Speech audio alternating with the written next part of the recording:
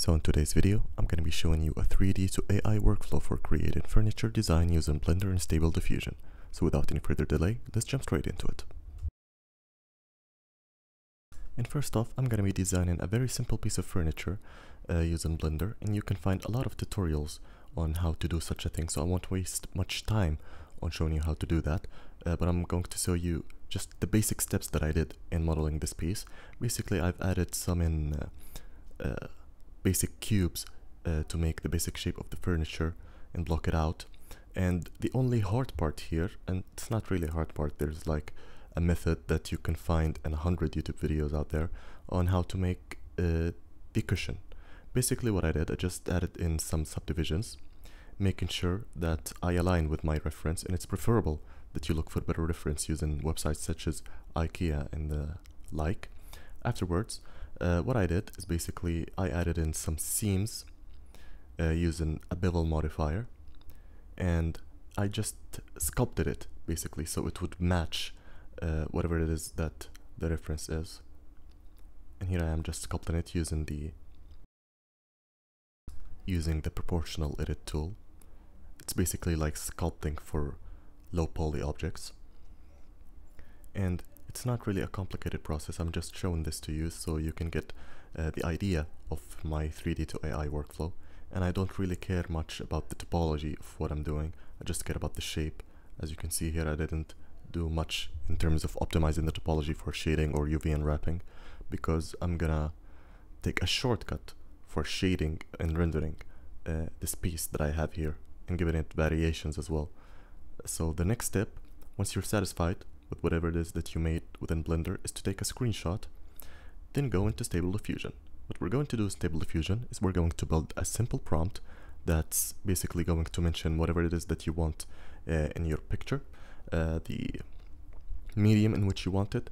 I prefer that you write something as a realistic photograph of an interior, the resolution of what you want, and some websites to use as a reference.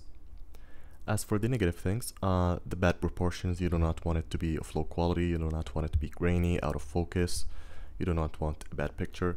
The basic international, if you want to say, prompts that are usually used. And once I'm done building my prompt, what I'm going to do is use, again, the screenshot or a render, a black and white render, preferably of your scene within Blender, and use it in ControlKnit. Here I wanted to add something at the back of my furniture piece, this wall. I mean, lighting is not necessary, I just wanted to see how it would look like. So I'm just going to take a random snapshot of this piece. Now it's going in ControlKnit.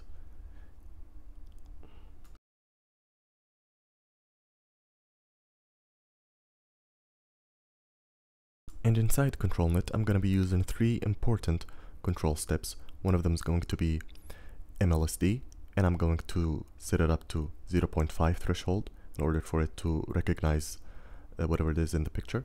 I'm going to use the depth and the canny model. And in this case, what I'm going to do as well, I'm going to add a LoRa. A LoRa file is basically something like a checkpoint, a mini checkpoint that could be easily trained in low VRAM settings, and I'm already getting good results without even using the ControlKnit. But with LoRa's, you can get fantastic results. The LoRa that I'm using here, I'm going to put it in the description so you can download it and use it for yourself from 7AI. It's basically a furniture LoRa, so that AI can recognize what furniture is when you put it in the prompt. This is what you can get basically using LoRa's in ControlKnit from a 3D render. I should have put in more work with it for the MLSD.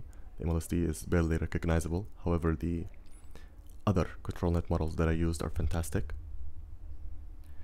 And make sure to write in a prompt for the lighting that you want. If you want cinematic lighting, dramatic lighting, realistic, ultra detailed, these are the prompts that you should use if you want to get such good renders. And this already looks like something from a brochure, because that's what I put in my prompt. I like the fabric textile and how it recognized that these 2 cubes that I made are basically cushions that should have seams. It recognized the wood because of the MLSD model, even though the MLSD model is not good. The depth model helped me a lot with it. So basically what you should be using is the depth model, the Canny model, the MLSD model, and the soft lines model in order to get good results. And you can get really fantastic results even without the 3D to AI workflow if you're not comfortable with Blender. However, if you want to get control over the renders that you get, you should use ControlKnit and Blender. So I strongly believe that 3D to AI workflows are going to be the future for furniture design and other designs as well. I've done an isometric room design tutorial from 3D to AI. I highly suggest you check it out if you're interested in this tutorial. You're going to find it interesting as well. So that was it for today's tutorial. I hope you found it useful. If you did, please leave a like and subscribe. Thank you for watching, and see you in the next one.